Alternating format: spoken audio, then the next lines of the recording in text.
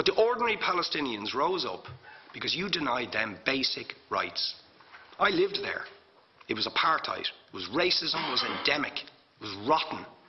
Absolutely, I was shocked within weeks of living there to see how you treated Palestinian people.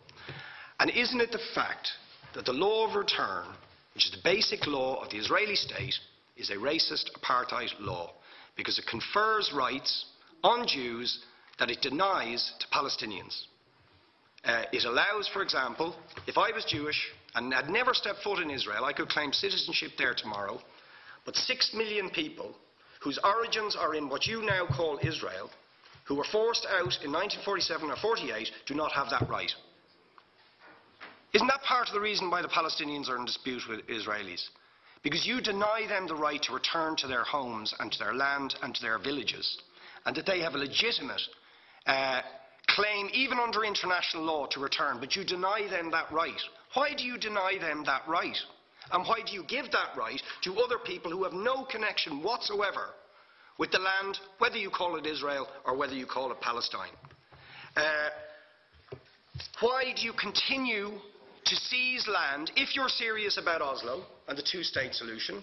Why do you continue to seize land, which under that agreement is land designated to be Palestinian land? 500,000 people, most of which has taken place since Oslo. You allow that to happen. Why do you allow it to happen if you're serious about giving this land to the Palestinians? It's absolutely extraordinary. And it just, are you not just taking us, Ambassador, for idiots? That you can say with a straight face, we're serious about peace, but while we're serious about peace, we're going to seize Palestinian land. And you expect the Palestinians to just sit back and do nothing about that. And the world to accept that that is an acceptable way to behave. And you asked earlier on, could we have some constructive solutions? Now you know what the Palestinian people have been asking for. Far less even than some people would ask for. Because I believe the whole apartheid system should be dismantled. But what they've asked for is to lift the siege of Gaza. Just to lift the siege of Gaza. Let them have an airport. Let them have ports.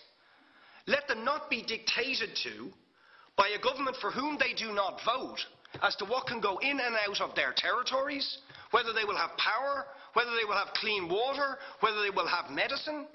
What makes you think you're allowed to have nuclear weapons and the fourth biggest army in the world and visit destruction on the people of Gaza, but they have no right to defend themselves? They have no territorial sovereignty over that land. Would you ask questions, please? How do you justify that? Yeah. All right. How do you justify those double standards?